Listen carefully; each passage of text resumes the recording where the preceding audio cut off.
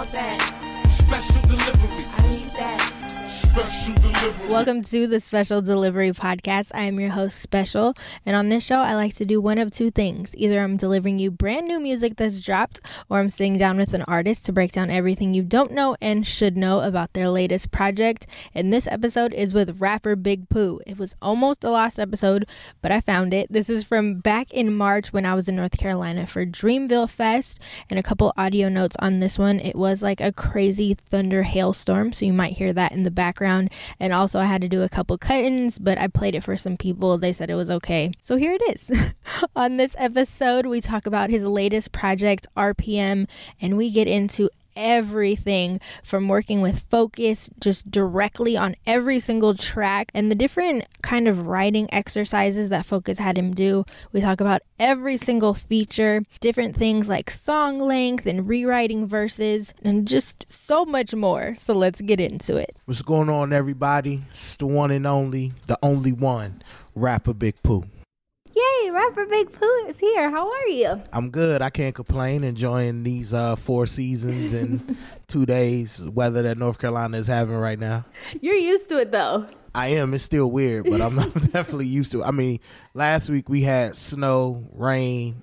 And it was about 60 degrees by the end of all of it. So all in one day. Yeah. I am so thankful that I missed the snow. Thank you, North Carolina, for giving me that gift, because the rain enough is like, ooh, buddy, but snow, you know, California, we don't know what to do. It looked cool. It didn't stick. So it looked cool coming down, and then it was water by the time it hit the ground. So. Okay. See, you would know those clarifications. I don't even, I hear snow. I'm just like, oh shit, snow. Like, it's ridiculous.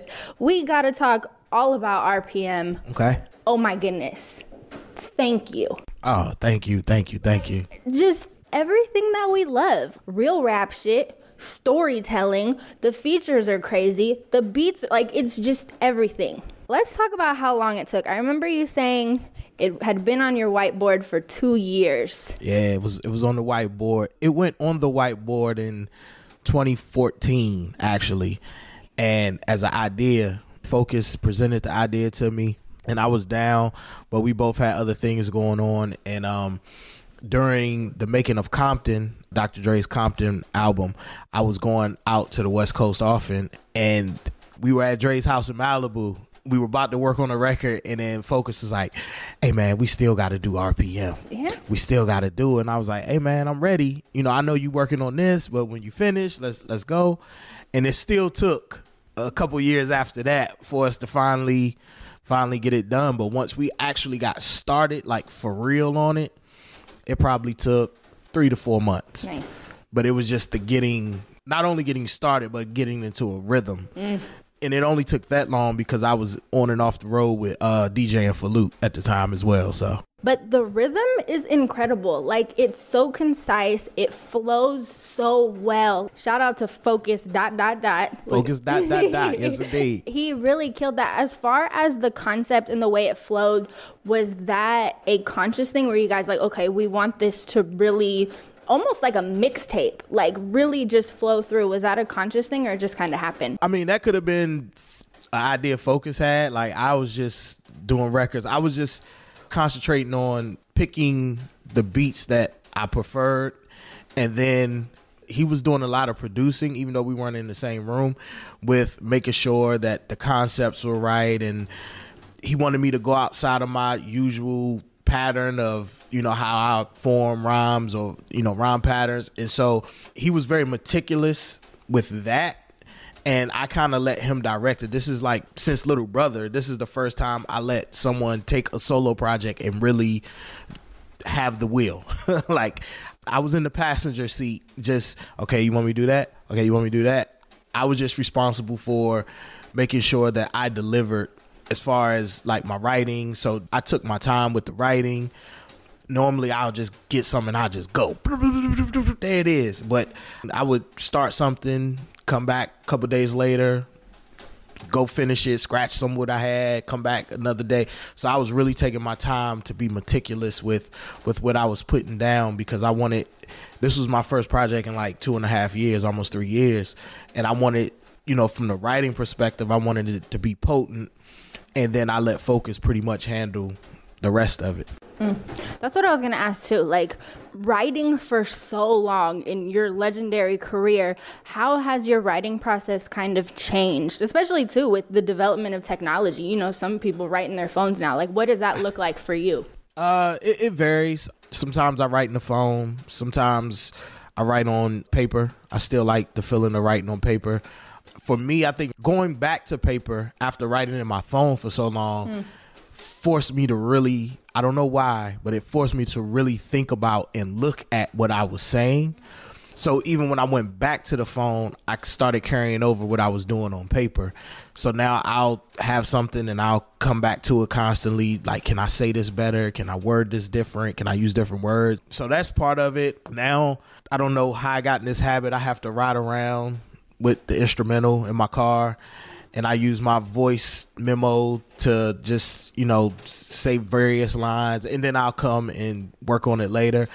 It just depends on the mode for me, but I mean, it's definitely changed a lot. Because like I said, when I first started, all the way up until probably Home Sweet Home, probably till then, it was just almost like a blitzkrieg. Like I go for it. When I sat down to write something, I feel incomplete if I didn't finish the song when I sat down to write it. But now it's like, if it take me a week, it take me a week. If it take me 3 weeks, it take me 3 weeks. I just take my time with it now.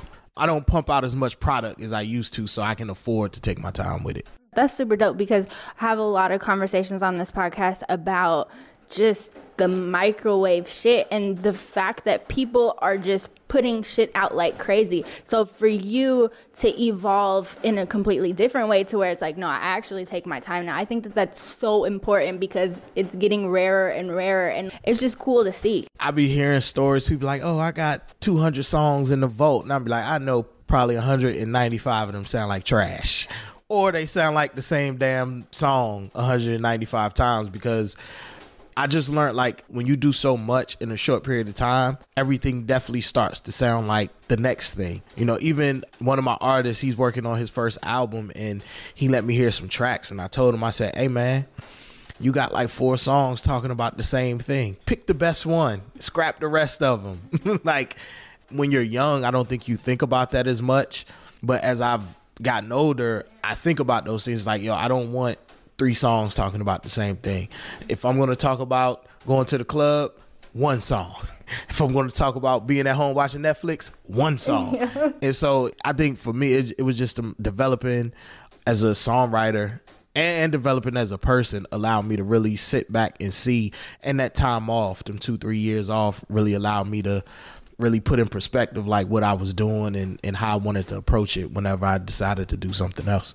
That's actually something I want to bring up too. There's so many different topics that you touch on this project. It's incredible. Do you have a favorite and something that was either super important to you or something that you wanted to talk about for a while? Now, I think the main thing I wanted to do on this project was kind of get back to my storytelling roots. Like, I'm a storyteller by nature.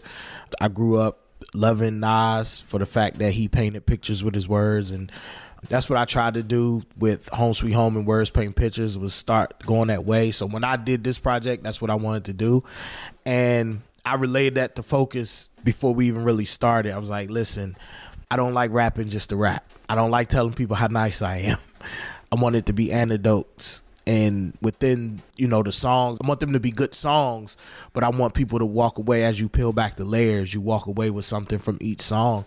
And so as we set out to do it, like, even he was giving me specific like challenges and different things to do.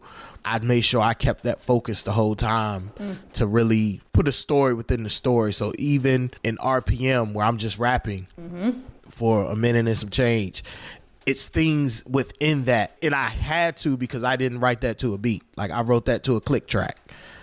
So he told me to write that to a metronome. So I had to make sure I had to find things to talk about in order to complete that specific mission. But that was just the goal. I just really wanted to, like I said, take my time, tell stories, and have people be able to take.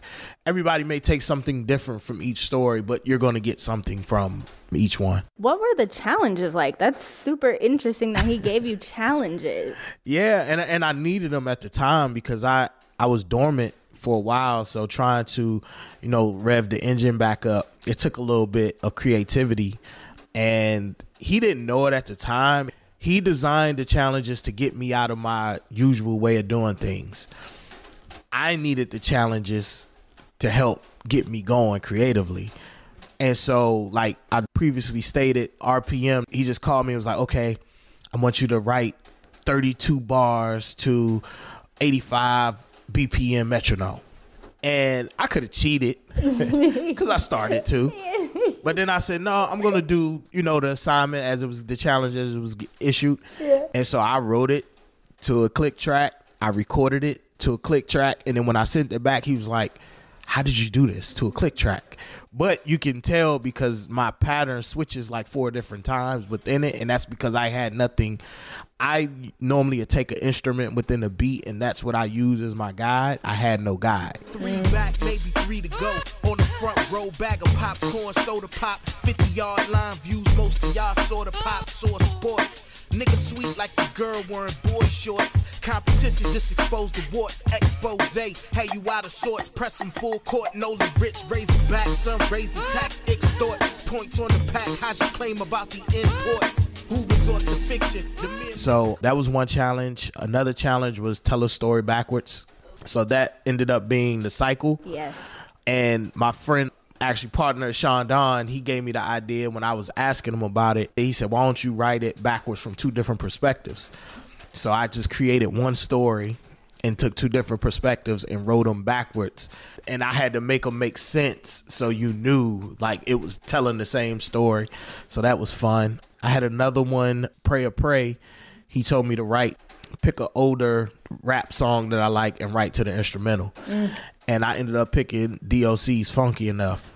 Well, I couldn't find that instrumental, so I ended up looping up the original sample, the Jackson 5 sample, myself, and wrote to that. And that became Pray or Pray. It was a couple that didn't end up working out. He had me try rapping like Jay-Z on Gigawatt, like the fast double time flow. That didn't pan out. I love that you're able to admit it, though. A lot of people wouldn't admit as much. So yeah, I tried it. I told him, I said, look, man, I don't think this gonna work. He said, nah, just try it. Trust me. And I did it. And then he was like, yeah, no, this ain't gonna work. I said, I didn't think so.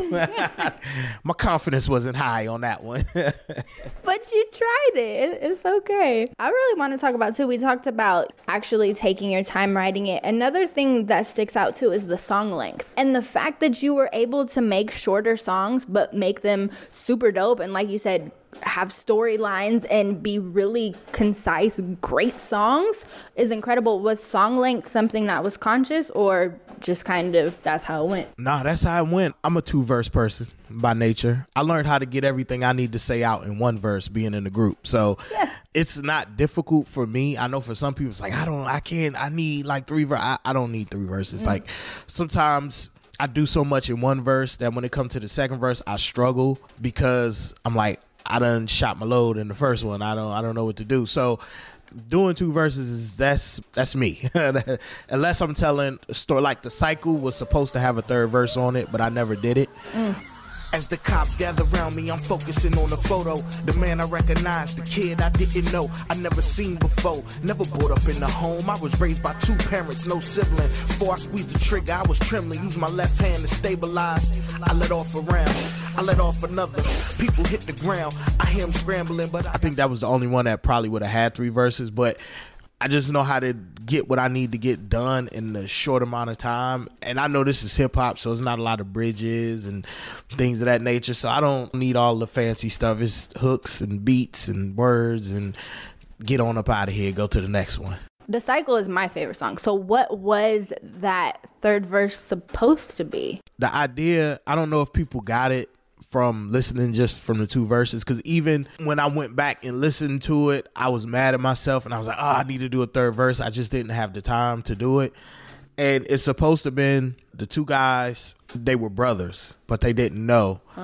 So that's why whichever one that got killed, because I can't remember the verses in my head right now, but when he say the picture, who's this guy holding me, that's his dad. And his dad basically left when he was young. His mom told him his dad was dead. His dad really lived nearby, and that was basically his half brother who he got into the fight with and killed. And that's why I was called The Cycle, because I was supposed to do another verse to basically bring it all together, but I ran out of time. I had too much going on. So I just left it as it was. But that was the initial intent of why I would have put a third verse on it, just so you could have really got it. You know, some people may be able to pick it up just by little things in the verses now, but that would have really brought it home. Yeah, because I mean, honestly, the duality in it, to be able to tell the story backwards and kind of take the two perspectives, like, that was already dope. Man, it's still an incredible song. So the fact that there was going to be more to it is like, oh, shit. Yeah, that's my creative writing took a hold of me. Like, I actually started off as a creative writer before I started writing raps or songs of any. Like, I wrote stories, and that was part of an idea that I had. Like, I watched, oh man, I can't remember the name of it. It was like a short mini series that came on HBO recently about the guy who drove his dad taxi into the city, ended up picking somebody up. Like, he wasn't supposed to, but he picked somebody up. A girl ended up going to sleep with her. She ended up dead. He got thrown in jail for doing it. Just a quick editor's note, that show was an HBO miniseries called The Night Of. I watched that short series on HBO and I was intrigued by it. So I started kind of penning my own little short, series or whatever. And that came from that. So that song, the idea was there, and I just brought it over and put it in the song form. I'm excited to watch that. It was very good. I think it only did like 4 or 6 episodes of it, but it was real good. I know John Turturro played like the lawyer with the bad eczema on his feet or whatever. Oh, man.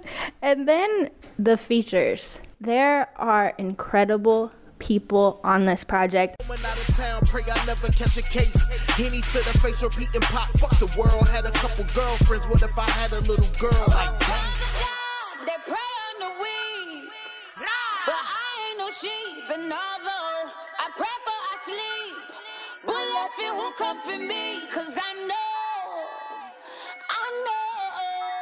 So Pray, that's Coco Sarai. Focus actually tapped her for that. She working over in Dre's camp with that song. Focus had an idea for the hook after he put the actual beat on it, since I didn't write it to that beat. And I was like, okay. And he told me the idea for the hook. And he was like, let me get the person. I was like, okay. And then he told me, so I'm going to try Coco. And at the time, I had never even heard Coco sing. But I was like, okay, Focus, I trust you.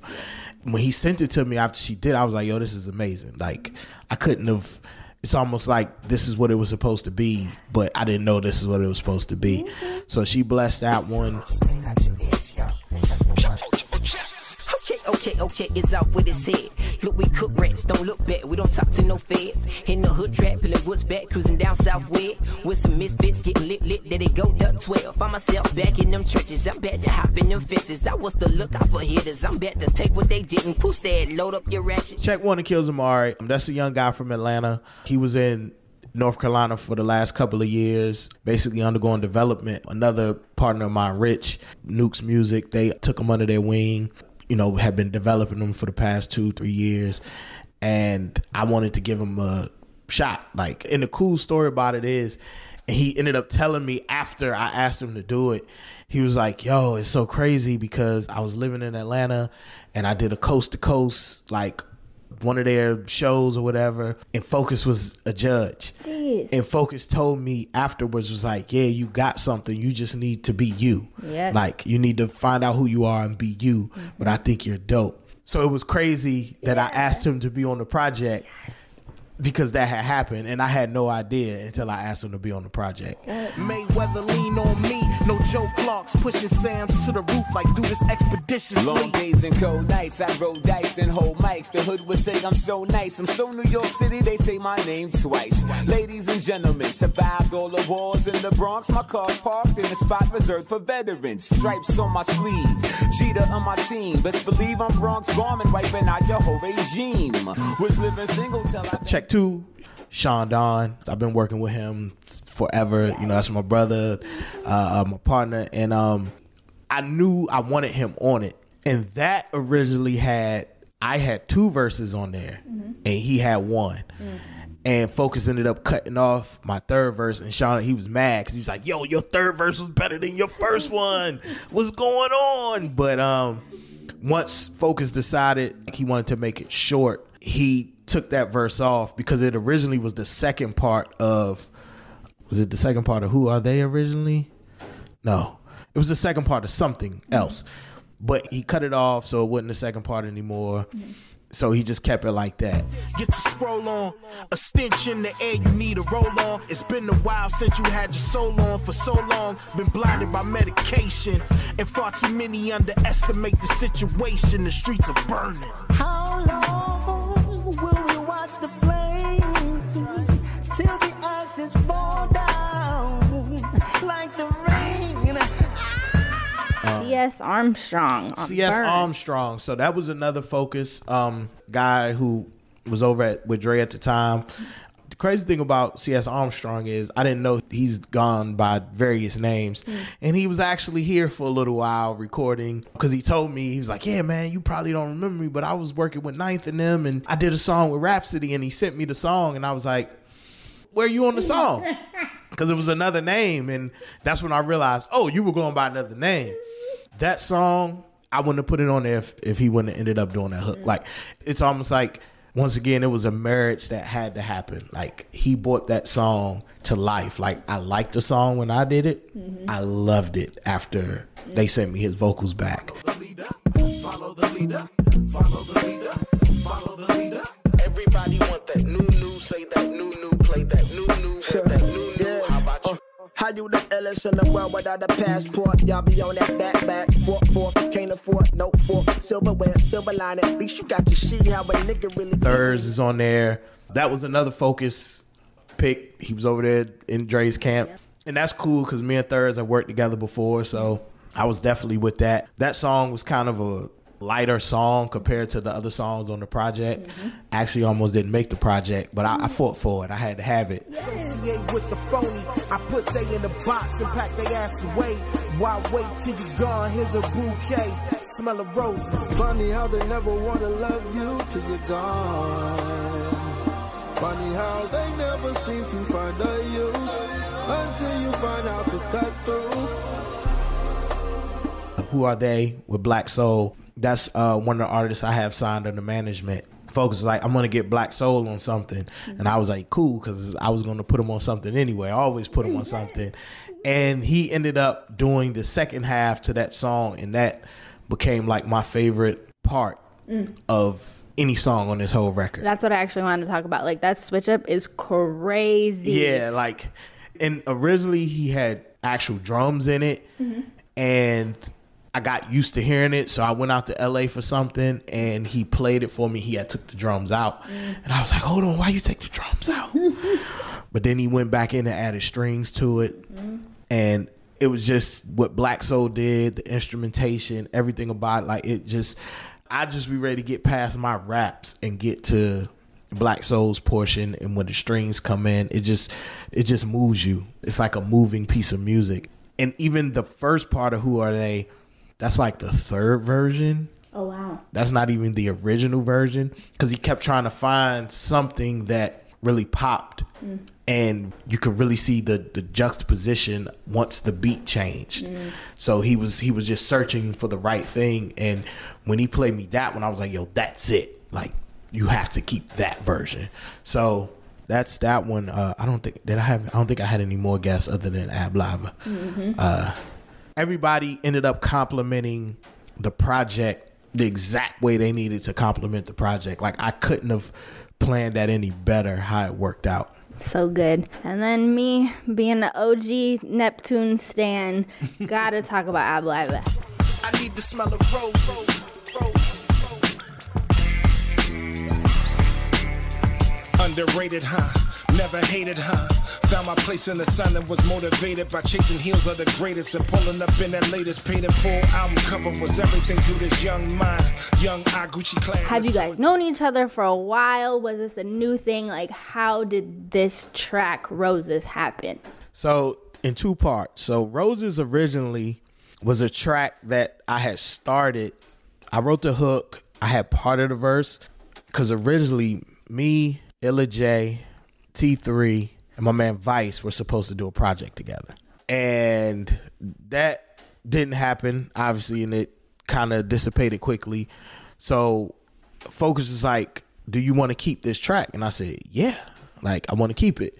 So we took that and I was just working on it. I just revamped it and I'm focused. He ended up changing the beat because that wasn't even the original beat. So when he sent it back, I'm just listening to it. I'm like, okay, I need somebody else on here. I need somebody else. And I ended up hitting live on Instagram, like, cause we followed each other on Instagram and mutual fans of each other. I just remember he commented on something one day on my page and I was like, oh, Live is a fan? Yes. And I just started following him and then, you know, we had talked to each other. And so I ended up hitting him, DMing him. I was like, look, man, I got this joint. Focus did it. I know he knew who Focus was. Man, I'm hearing you on it, man. It would be an honor and a pleasure if you could get on this track. And he said, send it to me. And he sent me his email and phone number. And I sent it. And he hit me back like maybe like an hour or so later. He's like, yo, I got it. This joint is crazy. It's that boom bap hip hop. This is what we need. I got you. He said, tomorrow's my anniversary, but I got you the day after that. I was like, oh, yeah, nah, for sure. And then 2 days later, he sent it back. And I was like, yo, this is it. Like, it's one of my favorite joints on the record. Makes me so happy. Oh, it's so good. Man. And then the title, RPM, Rapper Pooh Music. Why did you choose that as the title? I didn't. Focus chose it? Focus chose it. He had that marked since 2014. Like, because this whole thing was, he wanted to be like 60 RPM and he wanted to do 60 minutes. So this was 2014, people. So obviously over time, then he was like, okay, 45 RPM. And I was like, listen, man, let's not put no time on it because I do 25, 30 minutes and it'll be nothing. Like, I actually think this project is like 28 minutes. So it's like, don't put no time on it because I can get a lot done in a short amount of time and people aren't listening to 60-minute projects anymore. Like, that's just too much. So we just took the number off and kept it as RPM. And it actually worked out because I actually started going by RPM when I DJ. So instead of just saying DJ, Big Pooh or whatever, I just say RPM. I have too much respect for DJs, so I would never call myself a DJ at this moment in time. I haven't earned that title yet. I'm more of a selector, if you will. So I just go by RPM when I'm, you know, going out and doing gigs. And so it worked out in that way. But RPM is just, his whole thing was like, I just want it to be, you know, music that represents you. And so that's what I tried to do with each song, was just represent different facets of who I am as a person and as an artist. And you did it. Goodness. And then the album artwork, very classic, rustic, got almost like the picture frame. What was the idea behind that? So we had the single artwork for Pray first. And my man Gustavo Soto, he did the single and the album artwork. When I told him what the title was, and I don't even think I let him hear the song when he did Pray, I just kind of told him what the idea of it was. And so he ended up coming with the lions and stuff, like in the old church, like, you know, devouring the carcass. You could tell it was a church. It just looked like it hadn't been used. And it was behind the pulpit. It looked like it could have been a picture frame. And so I kept looking at that. So when it was time to do the album, my guy Tobias Rose, he had took some photos for me. I took one of the photos. I said, listen, I got an idea. You see that picture frame behind the pulpit? I want it to be like my picture was supposed to be in that picture frame. So make everything rustic like you did with the single cover. Take that frame, put this picture in it. Boom. That's the album cover. And that's what we did. It's easy, but it's not. It clicks, but you have these very talented, creative people in positions to where it's like, oh, okay, now this clip. I wanted to have some symmetry. Like, I didn't want to have the single cover look one way and then the album cover look totally different, like they didn't even belong together. So once I like really studied the single, because we had that one first, I was able to take something from that and make it work. And then it was called RPM Rapper Pooh Music. So I was like, I have to be on the cover. And I really don't like being on my covers, but I was like, there's no way I can get around not being on my cover for this one. It's true. And then anything else you want to tell the people about RPM? Y'all can go check it out right now. Please, please, please go check it out. It's just a good piece of music. You know, I think people will really appreciate it. It don't take up too much of your time. Like Fonte says, you know, I make music for people with shit to do. So, you know, you could put this on and you'll run through it before you know it. You can put it on to work out. The clean version is out, so you can actually play it in the car with your kids. If you don't want them listening to curse words, which I actually don't curse a lot on this album. That was another thing, like Focus, when he makes music for himself, his thing is like no cursing in the music. He's like, yo, we're creative enough. We don't have to use curse words. And so when we started making the project, I asked him, I said, listen, I just want to ask you, like, it's no problem if you feel this way, but cursing or nah. And he said, listen, I don't want to limit you. And I said, it's not limiting me. I just want to know. He's like, listen, I don't want to limit you. So you do what you feel you need to do. So I made it a point of not to go crazy. Like, so when I curse on this project, it's for a purpose. Like, it's not me just cursing the curse. Like, and I actually carry that over, and I try to do that period now when I write. It's like, if I'm going to use any sort of word that you can't play on the radio, it's going to be for a purpose. It's going to be like, okay, if you take that word out, like, the point is not going to be as emphatic. So that's what I try to do, but we still made a clean version so people can play. So please go check it out. Let me know what you think. Check it out. 28 minutes out of your day. And like I said, it's so well done and so cohesive, but there's so many layers to it, and just the storytelling, and it doesn't feel like 28. Like, I feel like there's two different people. I talk about this all the time. There's two different people. There's the surface level people who just kind of listen, and then there's those people who really love music and really dig into it. So I think it's a perfect marriage for both of those, because like you said, it's only 28 minutes, but to the deep people, it doesn't feel like 28 minutes. Right. Like, you gave us the whole thing in just a little bit of time, and that speaks to you and what you've been saying this whole time. Like, you can do that. You can get everything out quickly. That's so dope. It got to pack a powerful punch. When you cut the filler out, you know, you can get straight to it. And I forgot a feature on there too. I just thought about it. Focus is actually featured on there. Yeah. His feet on Getaway. Rainstorms, time to get away. Show me how to get away, yeah. Show me how to get away, yeah. Show me how to get away, yeah. Show me how to get away, yeah. No time to be weak right now. No rest for the big guy now. Yeah, I show you the way, I give you the play. I told him, like, he had to do a hook on the project. He's very talented. He can rap, he can sing. Obviously, he produces. He let me hear the beat, and then he asked me, like, what do you feel from this beat?